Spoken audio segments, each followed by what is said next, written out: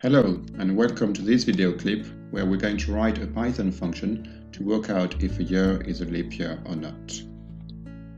Now, how do we know if a year is a leap year? Well, there are a few set of rules for this.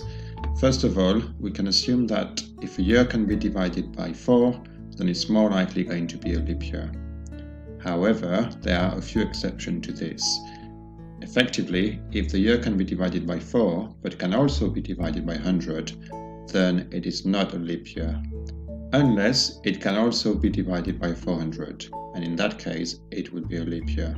So for instance, 2020 can be divided by 4, but not by 100, it is still a leap year. 2100 is not a leap year, because though it can be divided by 4, it can also be divided by 100. And then 2400 is a leap year because it can be divided by 4, it can also be divided by 100, but it can also be divided by 400, and that makes it a leap year. So we're going to write a function based on this. Now, we've got a flowchart here that will help us go through this algorithm. Our job is going to implement this flowchart in Python. So what I'm going to do is I'm going to open this into a new window and I'm going to do a split screen so we can refer to the flowchart while we're typing the code in the trinket window that up here at the bottom. Here we go. So if we look at the flowchart here, the first thing that we have to do is create a function called isLeapYear that will take one parameter, the year itself. So in Python, to create a function, I'm going to use the word def. I'm going to give my function a name, isLeapYear, and it takes one parameter, the year. The next step is to implement a few if statements, and the first one works out if the year can be divided by 4. Now, if a year can be divided by 4, then its remainder of dividing the year by 4 should be null. So we're going to work out the remainder of dividing the year by 4, and in Python, the mod operator, or the remainder, is the percentage sign. Now, if the remainder is null, then we can work out if it's a leap year or not. However, if the year cannot be divided by 4, then we know it's not a leap year. So I'm going to use an else statement here, and I'm going to return false. Now, if the year can be divided by 4, it doesn't necessarily mean that it is a leap year. We now need to work out if the year can be divided by 100. So I'm going to use the same approach here, but this if statement is within the first if statement. We call that nested if statements.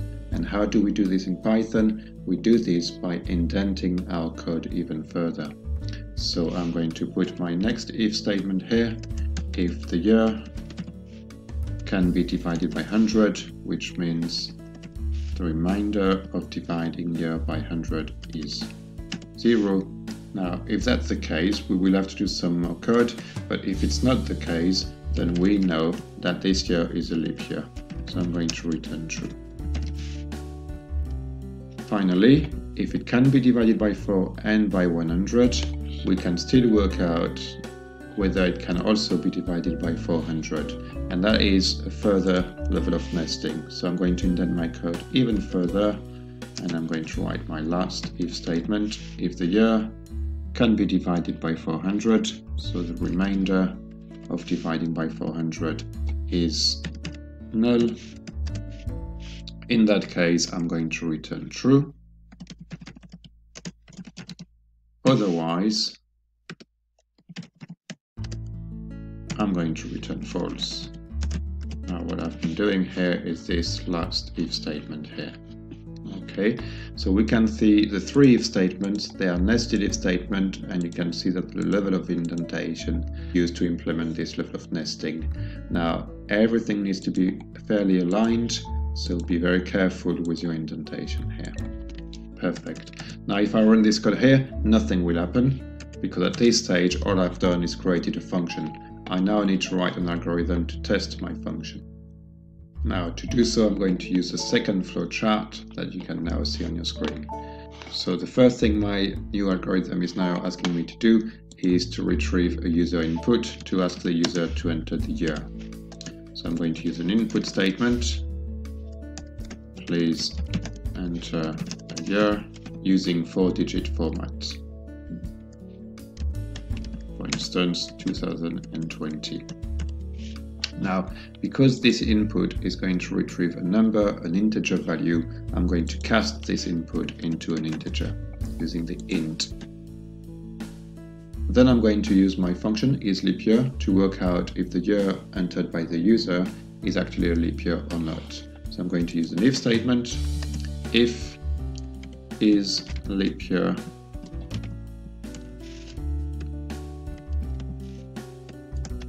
and I'm going to pass as a parameter the year that I've just retrieved from the end user. Now, if that's the case, I'm going to output a message, print. I'm going to write down the year. Now, because the year is an integer, I need to cast it back to a string.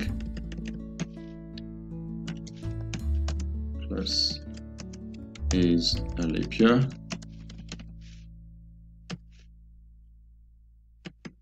And I'm going to display another message to say that what actually does it mean to be a leap year. It means it contains 366 days. If not, so I'm going to use an else, I'm going to output a message as well to say that it is not a leap year. So it's going to be very similar to the one above. I'm going to cast the year, concatenate it with a piece of text. Is not a leap year. And I'm going to explain what this means. It contains 365 days. Perfect. So I should be able to test this code now. I'm going to run my code. Please enter your bit in 4-digit format. So I'm going to try with 2020. And it tells me that 2020 is a leap year and it contains 366 days. I'm going to try a different one. 2021 is not a leap year and contains 365 days. Perfect. Now, there are a few more tests that we need to perform to check that every rule is working fine. And to do so, what I would like you to do is scroll down to the test plan. So all you have to do with this test plan is input the value into your program and see whether you get the same output as the expected output. If that's the case, we've just done this one here, so we can say that this worked. We've also done this one here, so we know this one works. You've got 3 more tests to perform, and then this challenge will be complete. Well, thanks for watching. It's now your turn to implement this function with an algorithm to test it, and to then complete the test plan. Good luck, and bye for now.